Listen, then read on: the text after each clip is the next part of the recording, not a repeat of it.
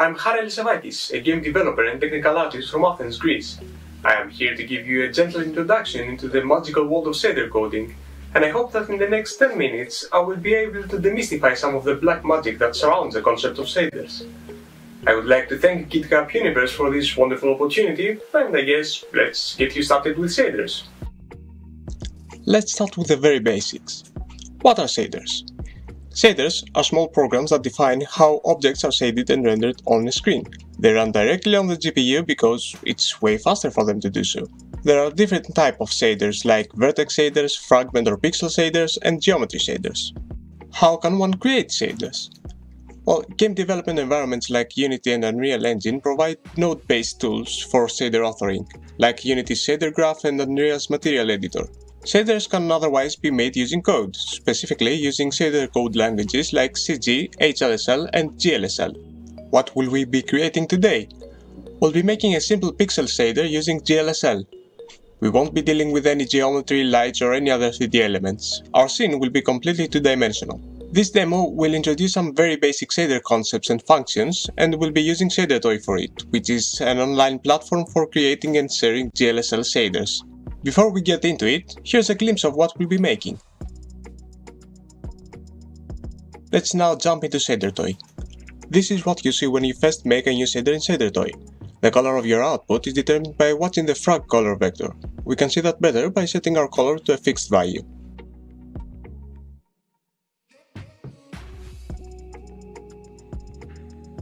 And now we have our color.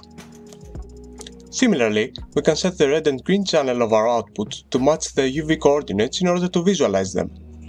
We can do this like so. This way we can see how the UVs behave for each axis. On the bottom left corner, both components are 0, and on the top right, they are both 1.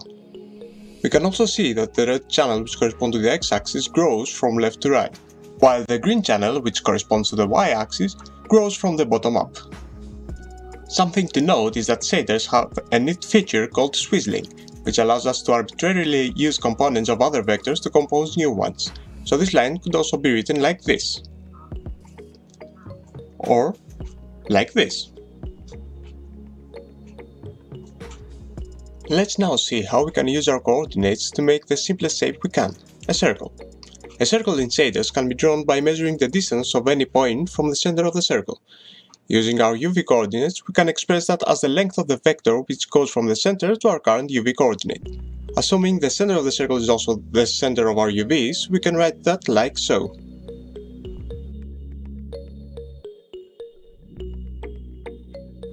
Using only one value in a multidimensional vector constructor like that applies that value to each of the vector's components.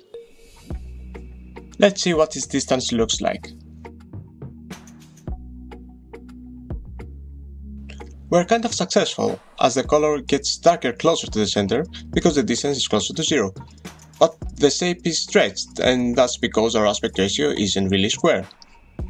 We can fix this by multiplying the x component of our UVs by the screen's aspect ratio. Before we do that though, we need to bring our center to 0 by subtracting 0.5 from uv.x. After we multiply by the aspect ratio, we then add 0.5 again to bring our center back.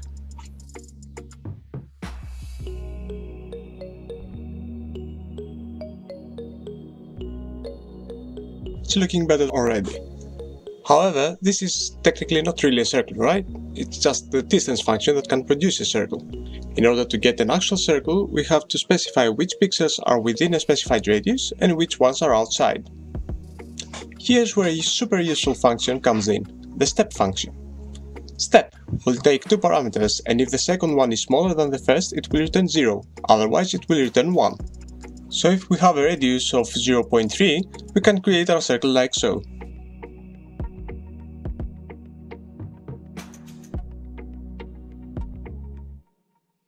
Now this is a circle, but this has the opposite effect because pixels closer to the center are darker, right? So to invert it, we can just invert the order of the parameters. This is what we want. Let's now see how else we can use math to get some interesting shapes and forms. We'll come back to the circle later. We'll be using a very well-known math concept, the sine wave. We can pass the uv.x to a sine wave and multiply it by some number, say 5, to increase the wave's frequency.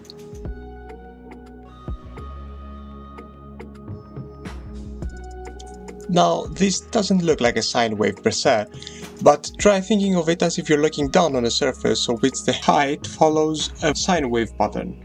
To get a more familiar shape, we can use the step method again, but instead of using a constant number, we can use uv.y.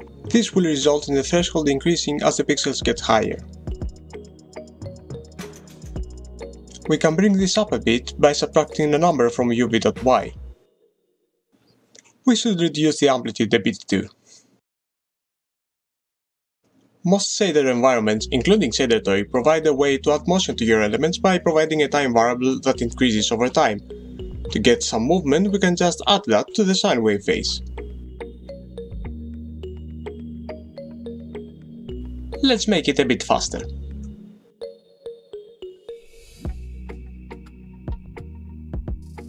It looks good, but it's a bit too repetitive.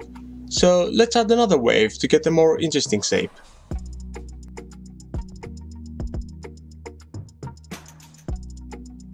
Looks better already.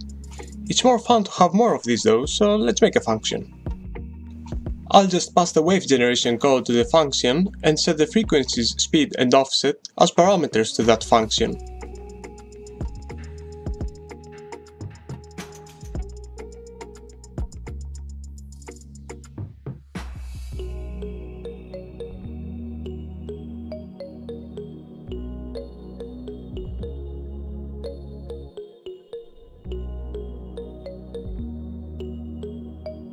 Now we can just call this function, so we don't need all this code anymore.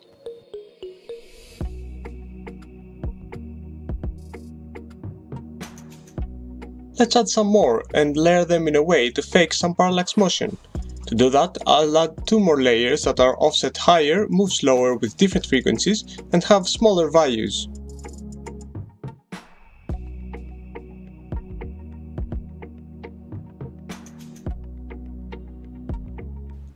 I found that these values work the best.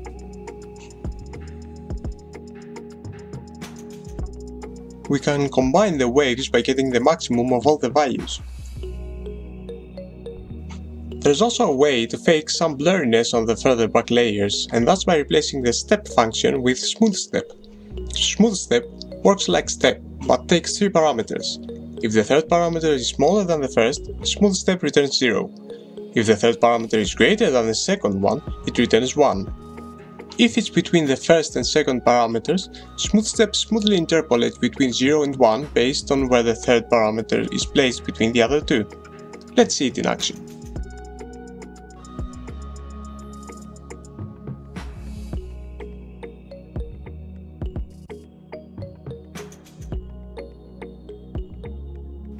And we can now see that the edges have gotten blurrier.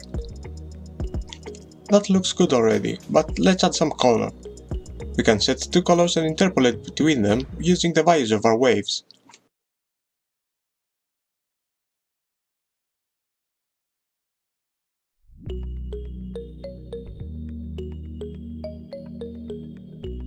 To interpolate between the 2 colors, we can use the mix function.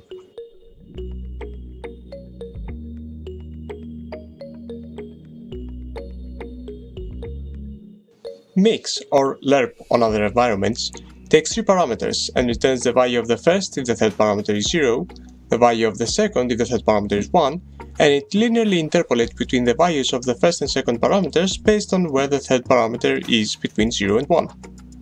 Mix can also be written like so.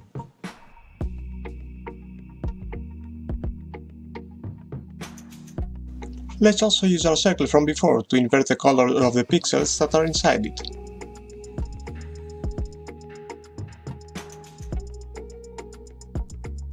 And that's about it. I hope you got a useful first glimpse at how shaders work. Thanks for watching.